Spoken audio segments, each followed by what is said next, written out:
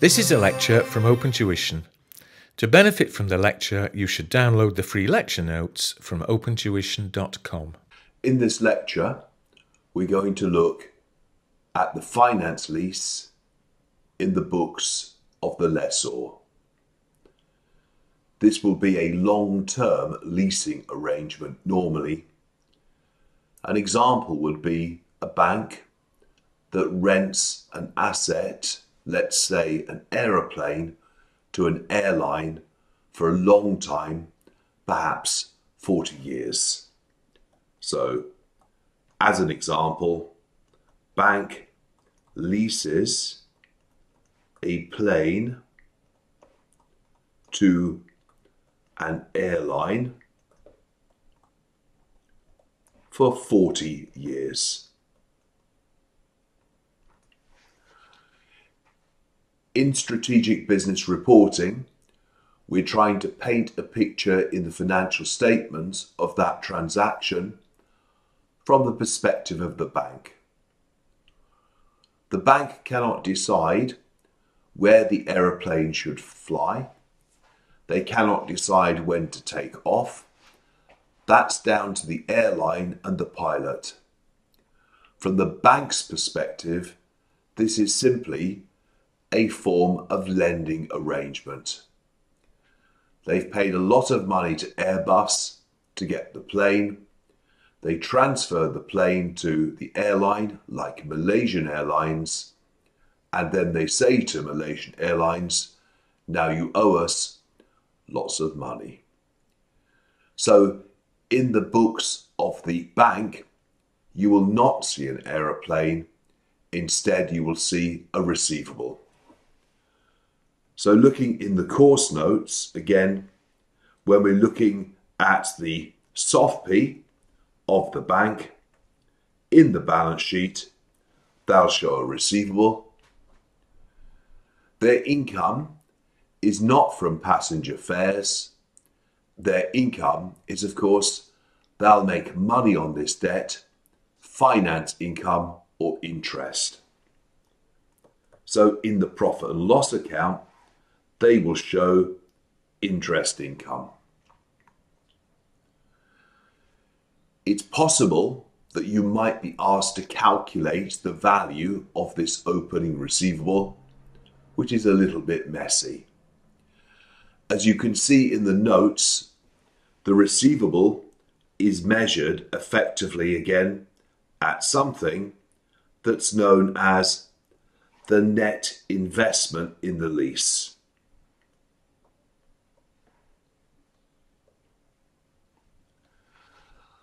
The net investment in the lease is defined below. The definition doesn't get us very far though, does it? It just says the gross investment discounted. Now, we'll be given the interest rate, so the discounting is not a problem. But what is the gross investment? Well, that's on the next line. Again, even this looks complicated, but I promise you it's not. Let's translate these words. Minimum lease payments receivable. This is the money that the lessee, the customer, promises to pay. So this is actually, again, the money from the customer, from the lessee. At the end of the lease, the lessee will give back the asset and say, thank you, there you are. The bank is now sitting there with a big aeroplane in its car park. Clearly, they'll have to sell it to someone else. So another airline or scrap or something. And that's known as unguaranteed residual value. So it's not always scrap proceeds, but that's an easy way to think about it. So the bank is saying my investment in the lease is the money coming from the lessee plus any scrap or whatever at the end of the term of the lease, discounted to present value. We're going to have a look at an example That's example 6. If you need to, pause the recording again while you read the example.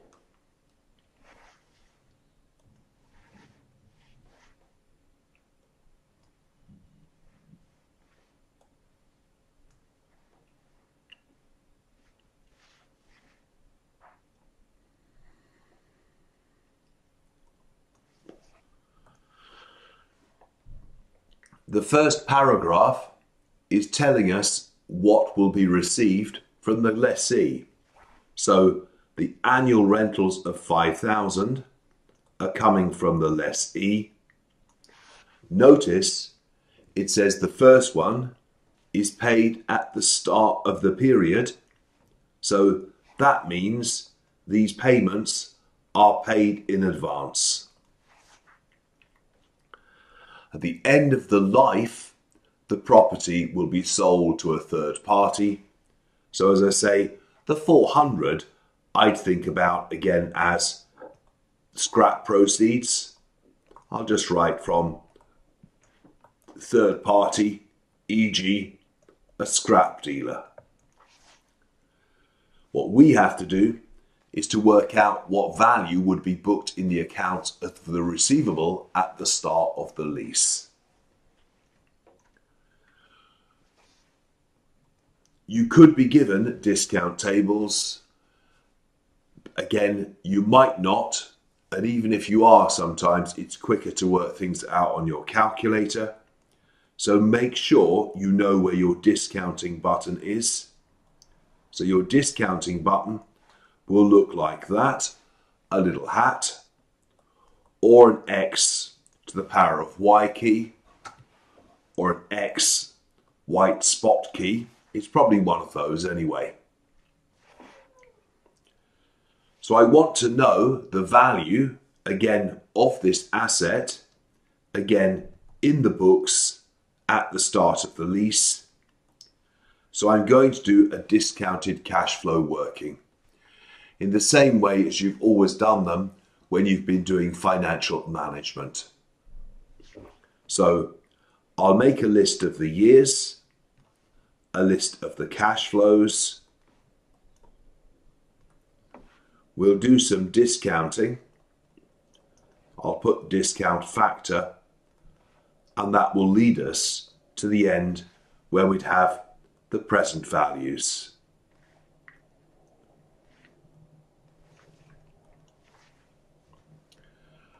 I'll put numbers down the side for the years 0, 1, 2, 3, 4, 5. The customer pays in advance. So at time naught, the customer gives me their opening rental, which was 5,000.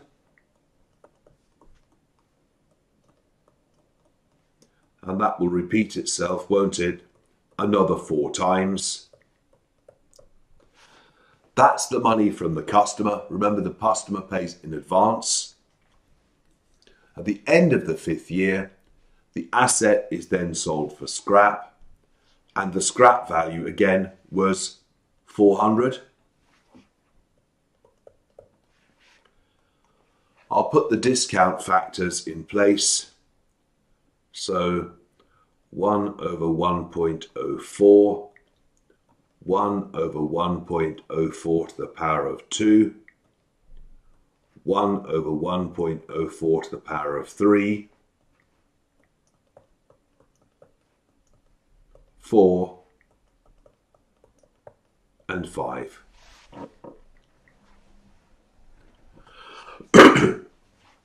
When you do the maths, if your numbers are a bit different to the examiner's, it's fine. It's just rounding. No one minds. The first one's easy though, isn't it? So off we go. End of year 1, I've got 4808. End of year 2, I've got 4623.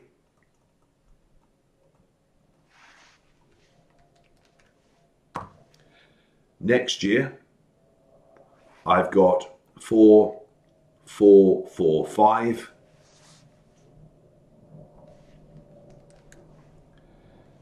End of year 4, 4274. And finally, the scrap proceeds.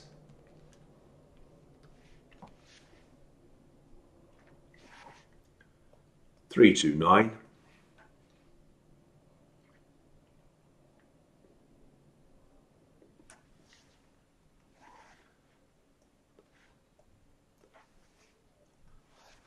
Then we'll need to add that up to get the opening lease receivable.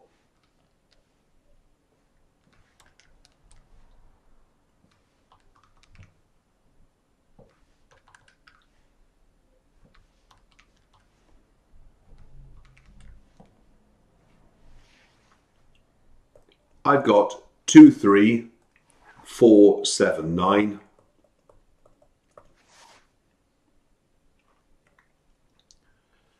So how does all of that look? We've done the number, but we're saying, well, what goes where in the financial statements? This lease started on the 1st of Jan 15. So we're going to have a look at some extracts from the financial statements. First of all, on the 1st of Jan 15, and secondly, 1 year later, on the 31st of December 15.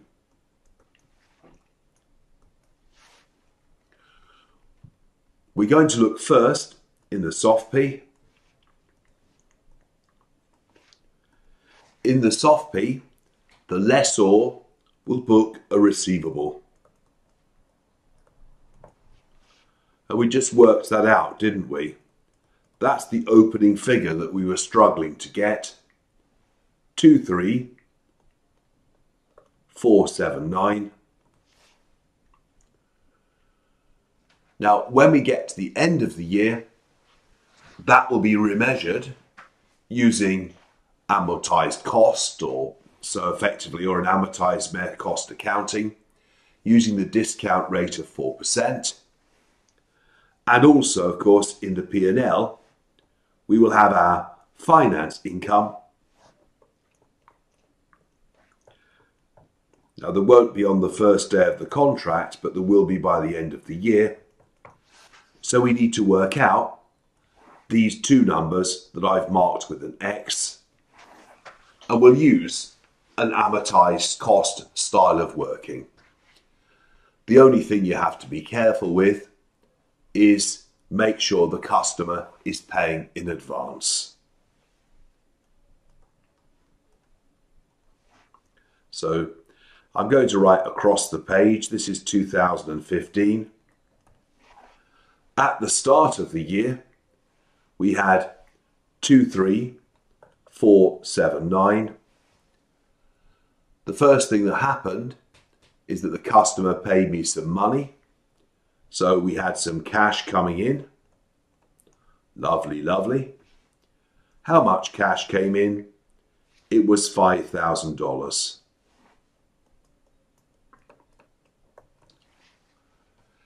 Interest will now accrue on the net amount. So in the P&L, I'm now going to have my finance income.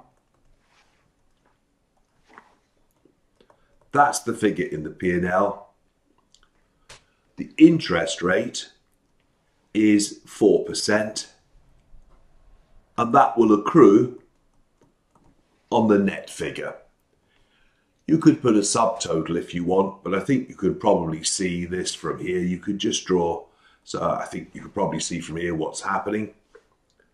So 23479 less 5,000 times 4% is 739.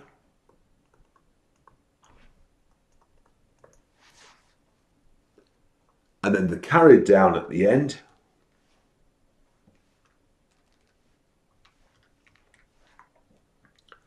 is 19218. if my numbers are right, I think they are, that would be the figure that goes in the soft P. So 739 will be in the profit and loss. 739 will be in the profit and loss. That's the finance income.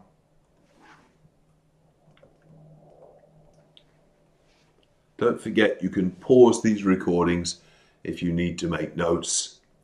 739 in the profit and loss. 19218 in the soft P. Sometimes people say, well, should you split the receivable between less than a year, more than a year? Well, the prize winner will, and 5,000 is receivable within 1 year. I don't think you have time.